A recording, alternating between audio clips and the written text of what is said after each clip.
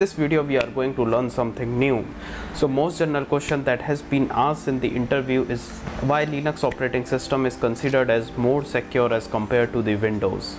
So this question has been asked in many interviews. Better to prepare for this answer. So hello everyone, welcome back to the new video.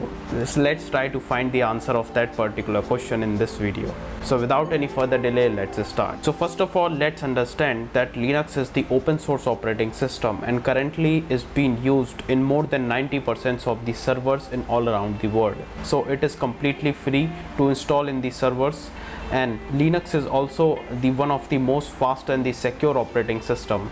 So it has been advised for the computer engineers and the CS student to install the Linux as the operating system in their own PC to start the coding. First of all, viruses are just basically the programs or the script which are being executed on the computer system. Then they try to spread it very quickly in the computer system and may infect your whole computer and can corrupt your data as well. So one of the main reason is because Linux does not give the privileges to every user.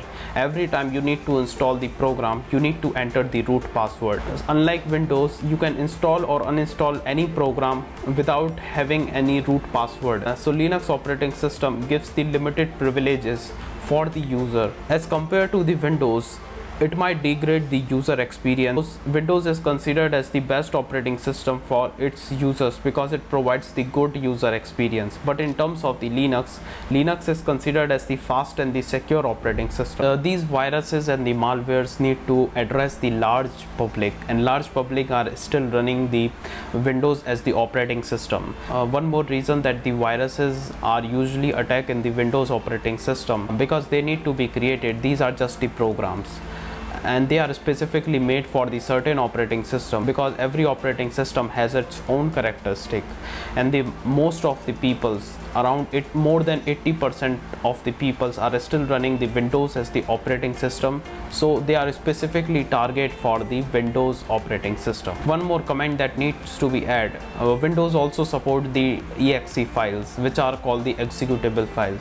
So this is basically the machine ready code which is the compiled code. It is contained like the set of the instruction which needs to be executed on the computer. So this program can directly be executed on the computer hardware. So without knowing the authenticity of exe file, which are the executable file, one should not try to execute these files, because when we are trying to execute those files, this can directly interact with the hardware of the computer, because in Windows you have the read and the write access. So these could be installed in your computer and could start infecting your file system in the Windows operating system. In the exe file, there might be the certain piece of the compiled code which is basically the retained program of the virus. So once you click on any of the exe file, it starts executing the instruction one by one, and there might be the chances that this particular virus can also be executed at the same time, will start infecting your computer. So but in case of the Linux does not support the executable file. And the last, what I wanted to say, that no operating system is 100% secure. Still there is a probability that a virus attack could happen in the Linux, but as compared to Windows operating system,